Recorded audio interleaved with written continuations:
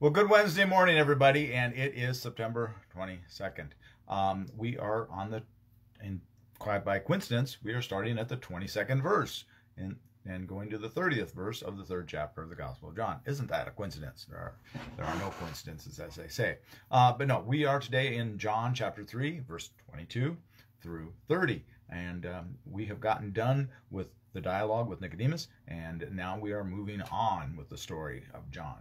So, and it's just the story of John, actually, in John. So, here we go. This is talking about Jesus and John the Baptist. We're just going to jump right into it today. After this, Jesus and his disciples went into the Judean countryside, and he spent some time there with them and baptizing. John also was baptizing at Aenon near Salim, because water was abundant there, and people kept coming and were being baptized. John, of course, had not yet been thrown into prison. Now a discussion about purification arose between John's disciples and a Jew. They came to John and said to him, "Rabbi, the one who was with you across the Jordan, to whom you testified, here he is baptizing, and all are going to him." John answered, "No one can receive anything except that what has been given from heaven. You yourselves are my witnesses that I said, I am not the Messiah, but I have been sent ahead of him. He who has the bride is the bridegroom. The friend of the bridegroom, who stands and hears him, rejoices greatly at the bridegroom's voice. For this reason, my joy has been fulfilled. He must increase, but I must decrease. I have been sent ahead of him." I'm sorry. This is taking place on the west side of the Jordan. Previously, they were on the east side of the Jordan, baptizing in the Jordan River on the east bank. But now they've moved. We don't know exactly where.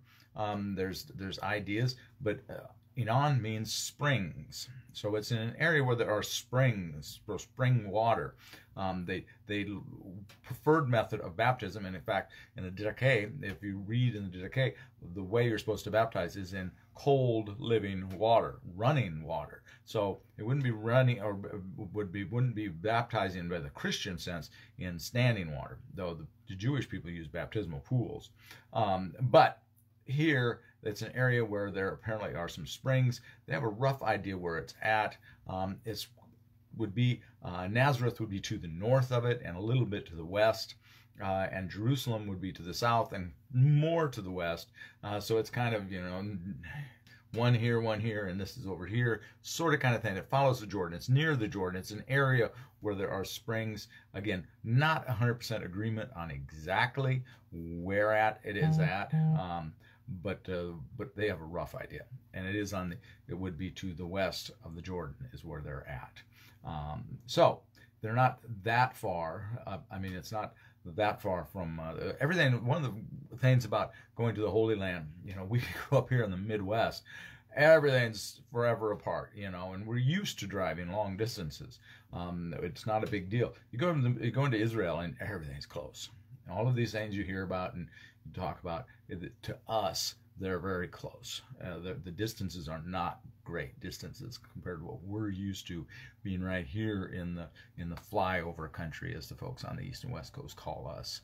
But here, it's nothing for us to drive for an hour to get anywhere, and to drive 2 hours is not that, it's not an unheard of thing by any stretch.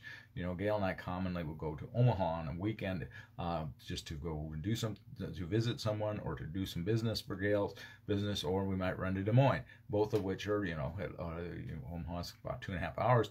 Des Moines not quite so far, but we're used to, in this part of the world, driving great distances. In the Midwest or in the Middle East, these places are close compared to what we're used to.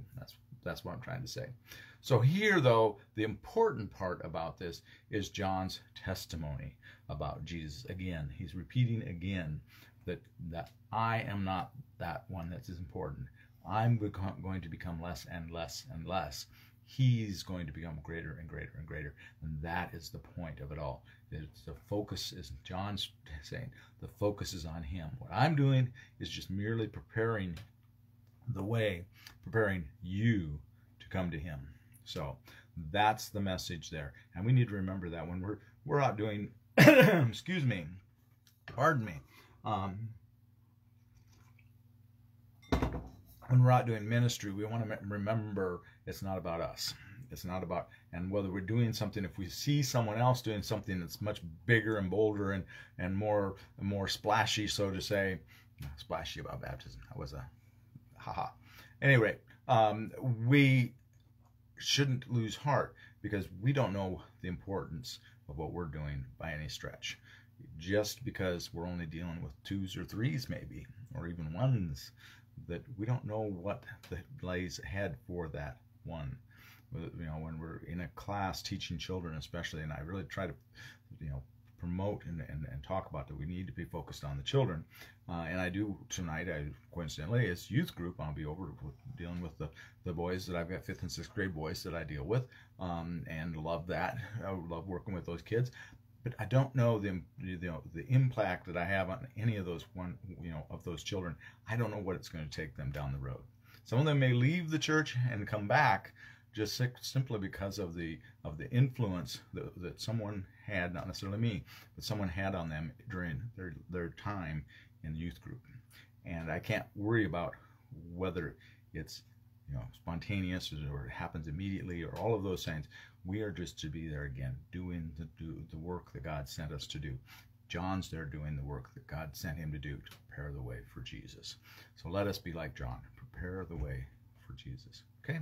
And that's what I've got for you today in this section. Tomorrow we will end the 3rd chapter, and Friday we'll start chapter 4.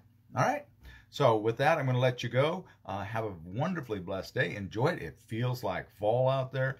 You got to love fall, even though it does bring allergies and all of those wonderful things. And my sinuses don't love me in the fall. Not loving me this morning either. But that's just part of living in the Midwest, where we do love it. Yeah, we love having our 4 seasons. So God bless you. And please be a blessing to someone today. We'll see you in the morning. Bye-bye.